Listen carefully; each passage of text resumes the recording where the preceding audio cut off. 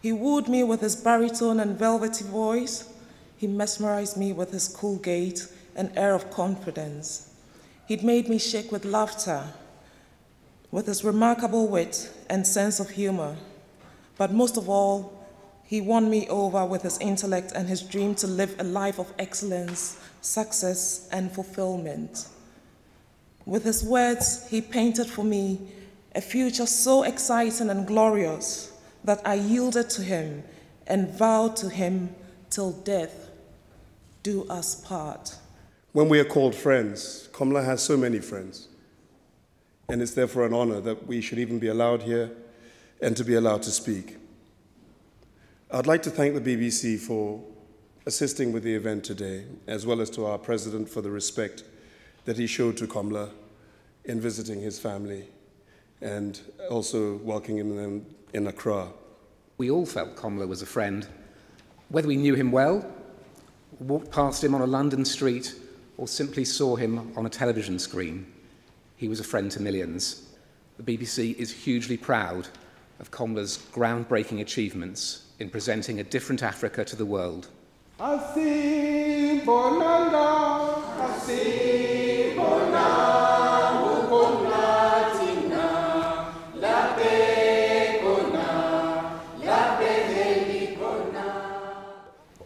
And we urge you, beloved, to admonish the idlers, encourage the faint-hearted, help the weak, be patient with all of them.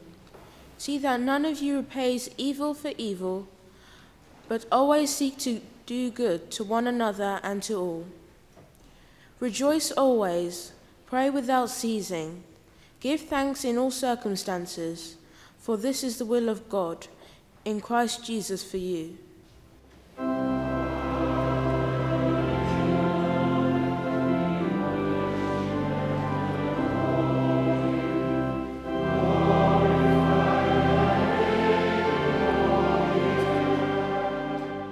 Everyone who loves is born of God and knows God. Whoever does not love does not know God, for God is love. God's love was revealed amongst us in this way. God sent his only Son into the world so that we might live through him. We give you thanks for Brother Komla Dumor, for the grace and mercy he received from you, for all that was good in his life, for the memories we treasure today, especially his work as a broadcaster, a proclaimer of your message of truth and joy.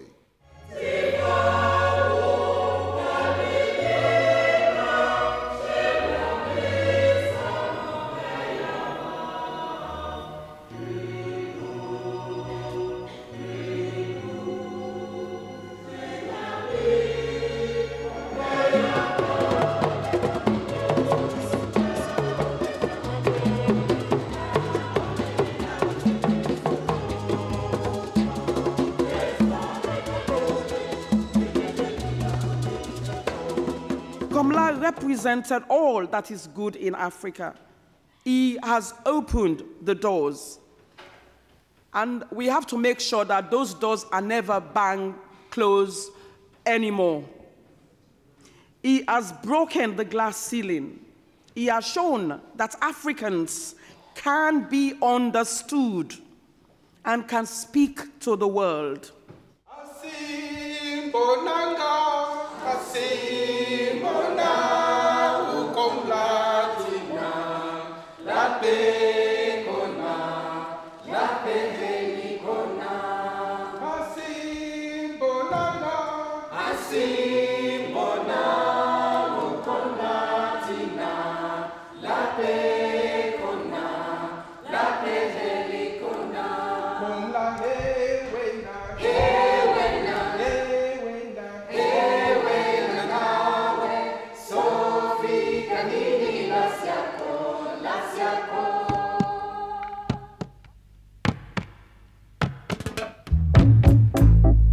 Service went very well. I think it did justice to Komla and his memory. It was marvelous, it was moving, it was deep, it was profoundly what Komla is all about, and I found it deeply, deeply moving.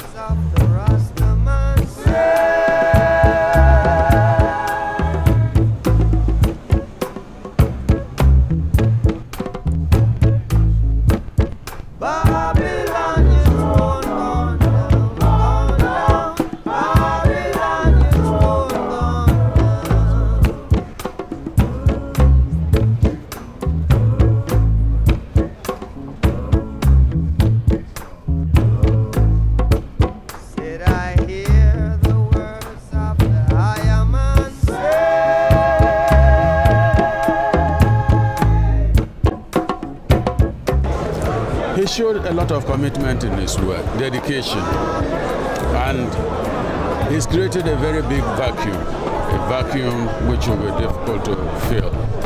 And I'm hoping that a lot of young journalists of African descent, like you, will learn from him.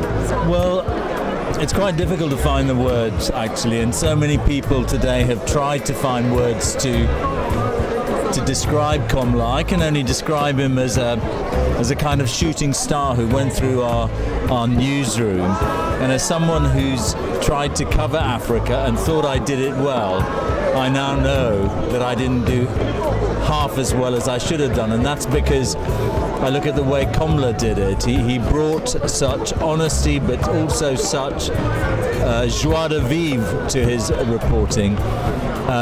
So that's him as a professional, as a journalist. But the other side of him that I'll miss is somebody who I only really got to know last year. We spent a lot of time in South Africa together, and what a warm and generous man.